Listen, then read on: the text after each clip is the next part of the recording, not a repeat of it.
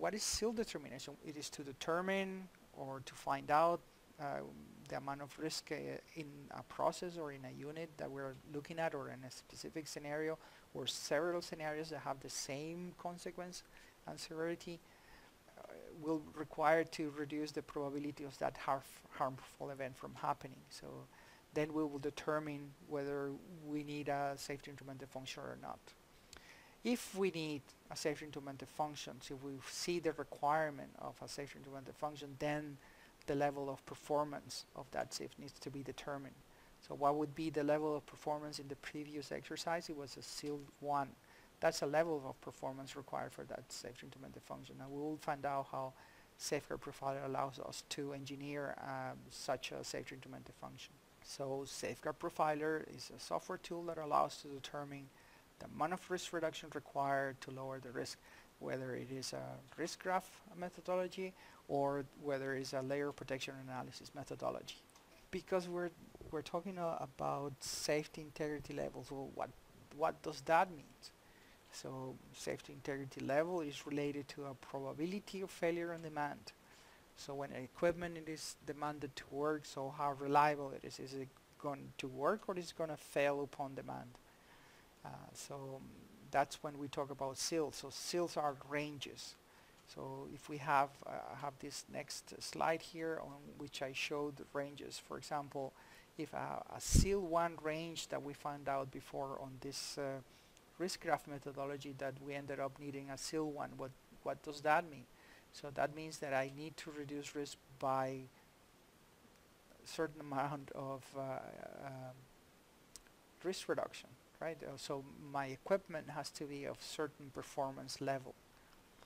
So that's what it means. So if I need a SIL 2, well, the probability of failure on demand will be between 10 to the minus 2 and 10 to the minus 3, including 10 to the minus 3, and so on, and a SIL 3 and a SIL 4. Usually we don't see higher than SIL 4. That's really too much risk, and we shouldn't see SIL 4s either. SIL 4s are very complicated and they don't show up, or they're not needed that often in industry, at least. You might see some SIL 4s in military applications or other places in nuclear industry maybe, or some plasma gun that might be someplace else. I worked once in one of those ones, so, and they're rare. So usually you should not have SIL 4s. But SIL 3s, yes, you might heard about high integrity pressure protection systems. Those are HIPs. You might have heard already about BMSs, or boiler management systems, or burner management systems. And in those cases, there are some risks that are there of explosion and so on that require equipment to, as a safeguard, to catch that scenario mechanism going into a bad place, going and to cause an explosion. So if we can do something to stop that from happening, the equipment, well, first of all, you find out that that doesn't happen that very often. But if it happens, then we should have something very reliable that is, we are sure that it's going to respond. Okay, so that's why the high reliability needed, or the high or the very low probability of failure when required to work.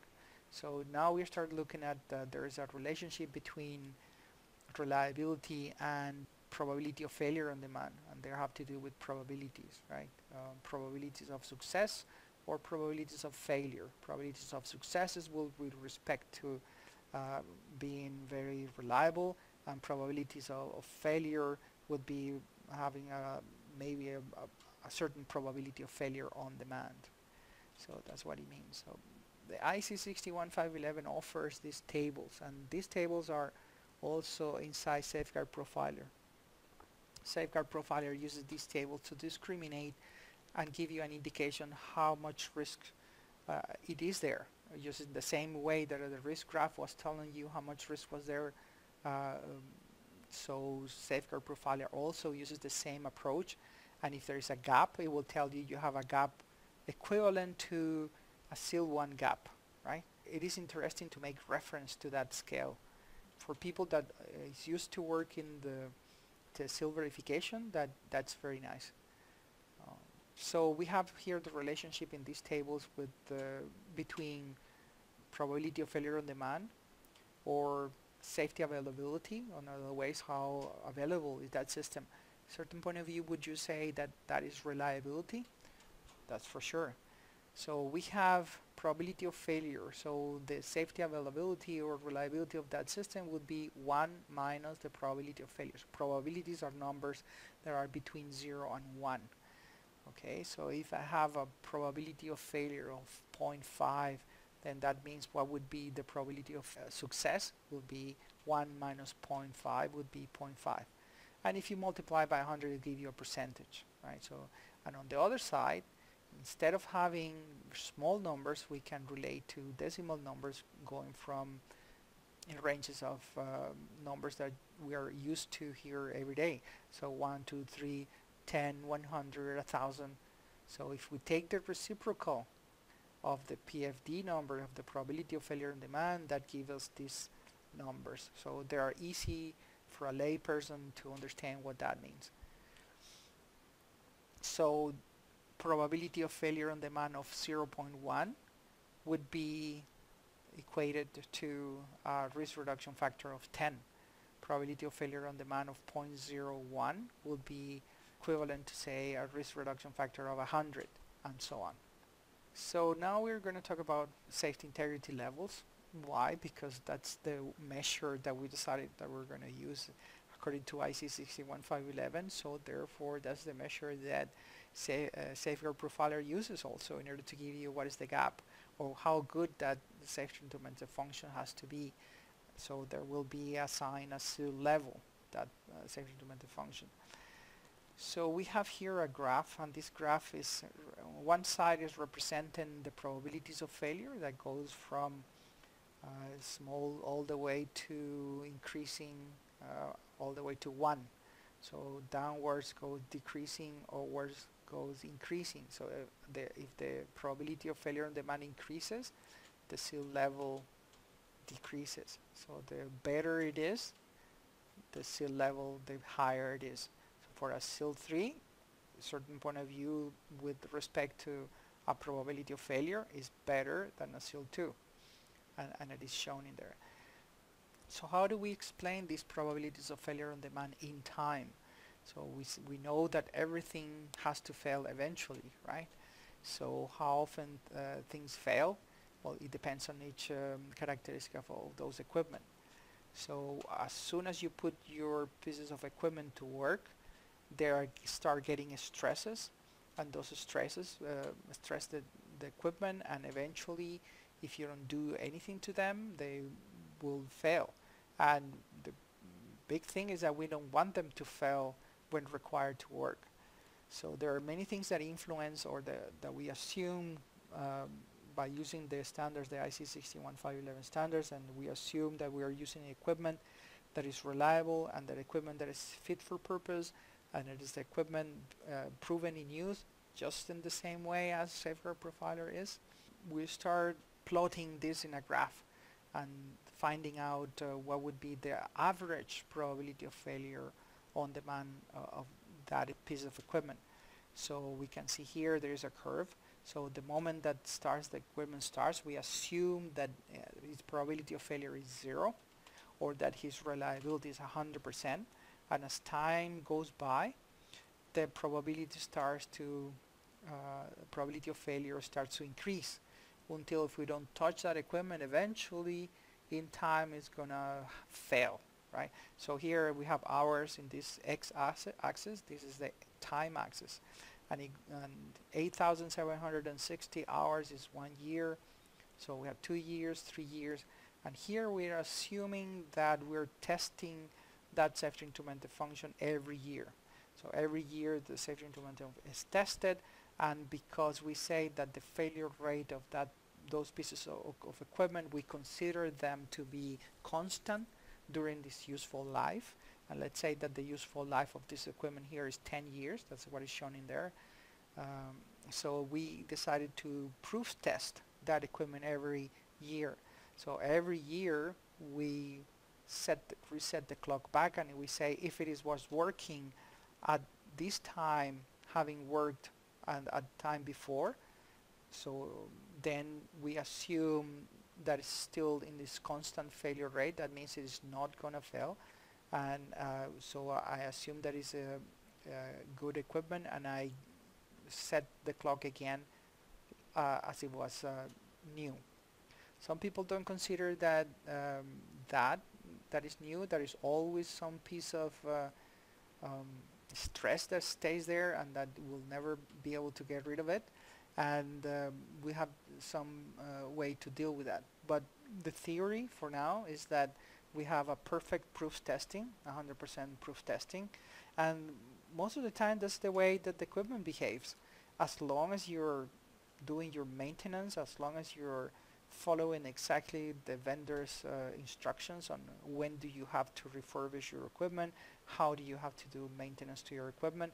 It's just like your car. When you buy your car, you have to change the oils, you have to check the transmission according to a specific schedule. So if you follow correctly those maintenance procedures for your equipment, so your car will have the useful life that was predicted.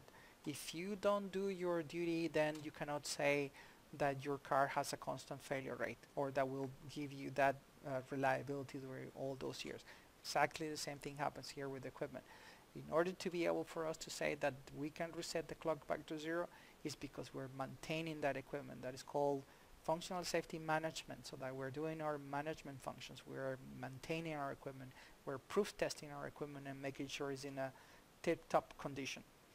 In that way, we can make that assumption that if it was working at this time, it still is going to be working until the end of useful life.